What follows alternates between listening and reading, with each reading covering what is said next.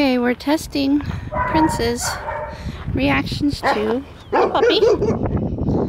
And sorry if it's not a very good video because I can't see. But we'll see what we can do with. Come on, baby. Bark. No, bark.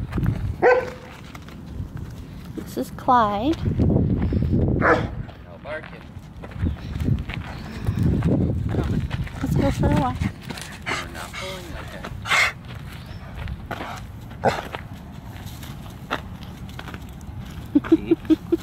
Now Good what? boy. Good boy. Hi, baby. Say, what the heck is that, huh?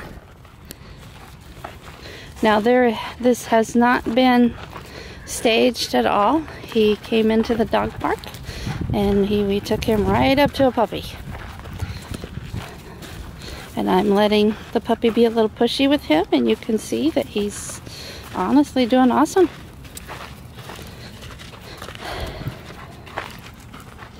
You good boy. He's more bark than anything. I mean, he barks because he's happy to see you, and he barks because something's new. So it's really just, he's just unsure. He doesn't know what to do.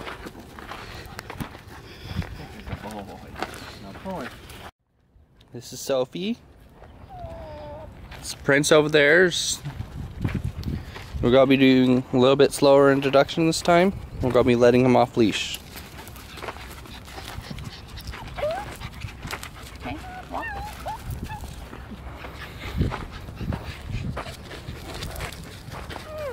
Good boy.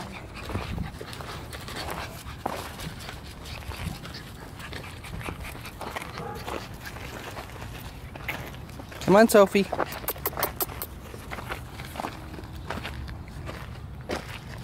This was a dog that the owner was drug into the dog park. And look at him now. Come on, Sophie. Good girl. Sophie, sit. Prince, sit. Sit. Sophie, Prince. sit. Good girl. Good boy, Prince. Boy. Okay. Good boy. Come on, Sophie. Sophie.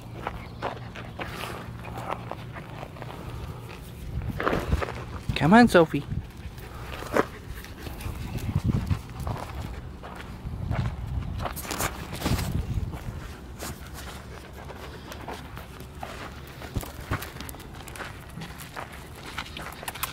Sophie, come on.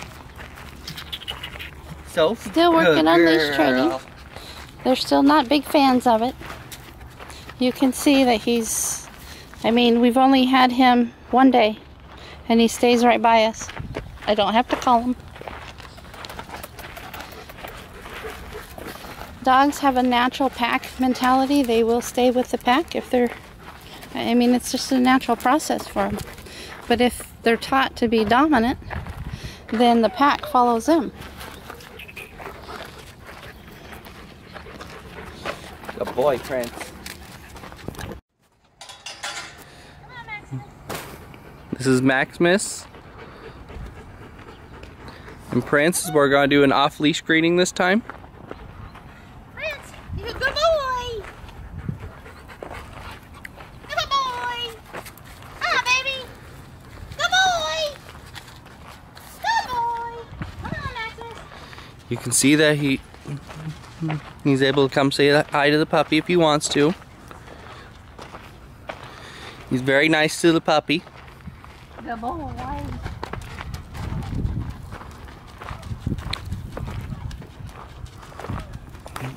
Sit. Sit. Sit. We're also doing some leash training and Sit. having the puppies learn sit. Good boy. Come on. Come on. Prince.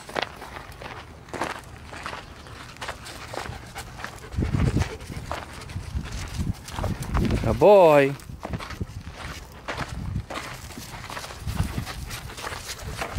He's not a huge fan of the puppy, but he's still very nice and respectful to the puppy. Good boy. Good boy. Very friendly. I haven't seen him snap at all. He's just leery, jumping back a little bit.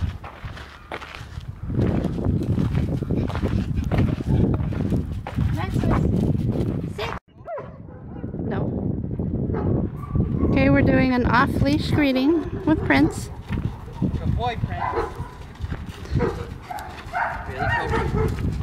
You're doing very good. Mr. Cobra is not a fan of the leash, but he's actually doing pretty good, huh? He was not very nice to me yesterday, were ya? Cobra, come on. Cobra, good boy.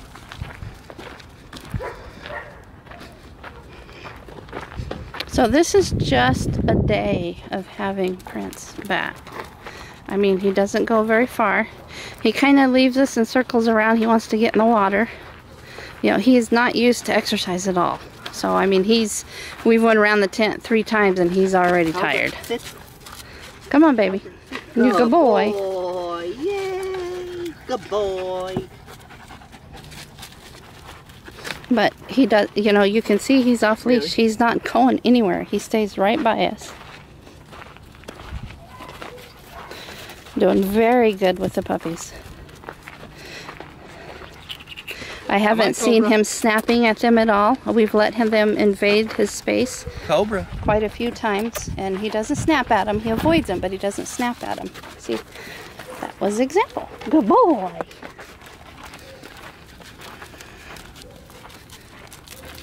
But I mean, you can see he just doesn't go anywhere. He stays right by us. When the owners came in, I mean, he took off and just left them.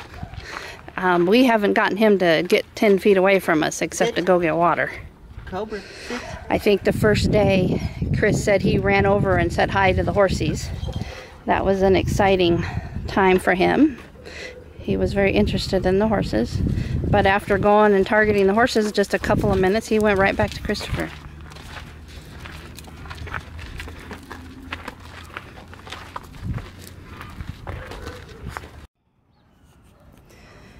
Now this is the first meeting that we're going to do with Prince and an adult dog. Sit. Now, it's not staged. This is the very first time we've done it. We'll see how he does. He has greeted a few dogs through the kennel, but this first time we're going to let him off leash with one. And I'm kind of videotaping the whole thing. It's kind of hard to videotape and do it, so I'll do the best I can.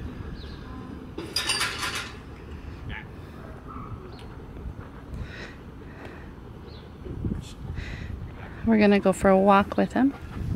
Look at that. It's a good boy. Good boy. Good boy. Come on, let's go for a walk. Go for a walk. Walk. Come on. Come on. Come on. Good boy. And I'm gonna trip on my head. Come on. Let's get out here and then we'll walk them together. Leave it. Stop. A little excited, but Riley does cause that. She already wants to make friends. Okay, walk. Okay, come on. Leave it. Get her hair down. What? Get her hair down. Pay attention to that. Come on.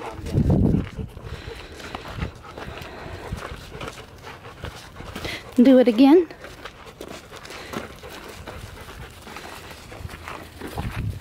Good boy.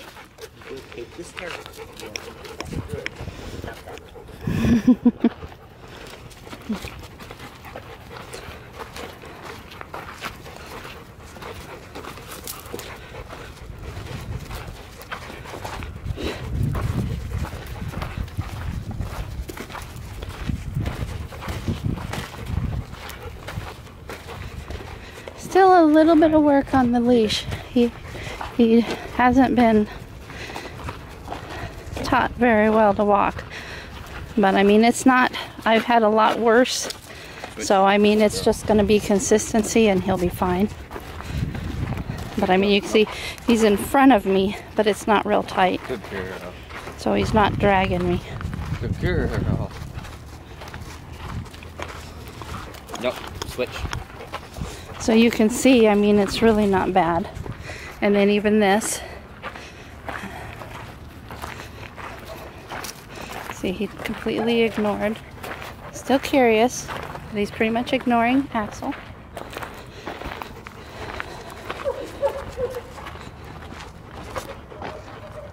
This is to demonstrate his leash work. I mean, you know, his leash isn't that bad. Does he need work? Yes.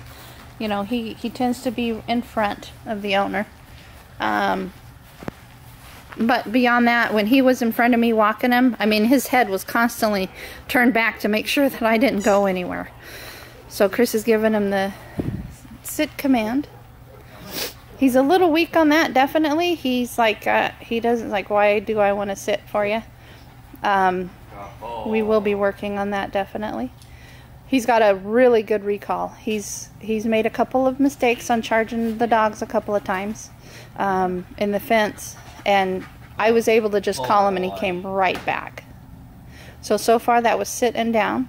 He knows the commands. Following through is going to be a big one for him, where he knows when you tell him to do something, you need to follow through. Stay. Now we're going to do the stay. Which I imagine this might be a little hard for him because, you know, when these guys come back, they tend to have owner separation, so it's hard to do the stay because they want to be right by you. And he is a very clingy boy. So you can see he's going to need some work. So far, Chris has been able to get about 10 feet away with the stay before he gets up. Again, consistency. Being patient, continually doing it over and over. Prince, come. But he's got a very good recall. I was very proud of that.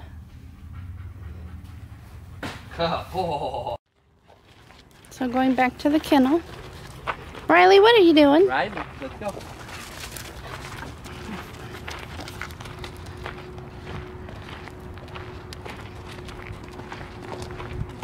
He's so tired he doesn't even want to chase her. Are you tired? You tired, baby? There you go. Yeah, you can see, I mean, you know, you've got to keep in mind when you lock these dogs up in a small space, putting them on, you know, a 10, 20 foot chain, whatever you're doing. I mean, their heart, their lungs, everything is affected. You know, you really affect their lifespan and everything. You know, he's like got labored breathing because just casual walks with 7-week-old puppies, he's exhausted. You know, so now delicate balance in getting his weight where it needs to be, getting his lungs and heart back where it needs to be. You can't just jump in there and give him a 5-mile run a day. You know, it's slow. It's a slow process where you get, you know, like I said, we started off with him walking with 7-week-old puppies. You know, we're going to do slow walks. I would probably say in about a week, I'll get him with a pack, a few dogs like Riley, and we'll get some running in there. Right now, I'm not going to run him. He wouldn't be able to handle it very well. And that's another thing to keep in mind, you know, heat exhaustion and stuff like that. You know, when you're flat out running your dogs, and Prince is a good example, a dog like Prince, where he just has never exercised in his life, you can cause them to collapse on you because, I mean, you know, they can die from a heart attack because they just can't, you know. I mean, you know, everybody overweight and everything else. You can affect yourself by overdoing it. So it's all a slow process in him losing weight and gaining, you know, being able to run around like a normal dog at 3 years old. And they disappeared on me.